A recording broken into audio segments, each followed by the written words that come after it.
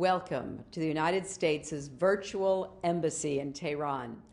The United States maintains diplomatic missions all over the world in order to communicate with other governments, facilitate trade and commerce, and support mutual understanding and respect. Because the United States and Iran do not have diplomatic relations, we have missed some important opportunities for dialogue with you, the citizens of Iran.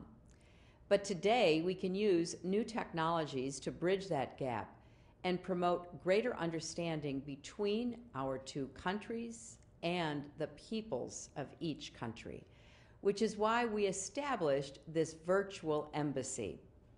This is a platform for us to communicate with each other openly and without fear about the United States, about our policies, our culture, and the American people.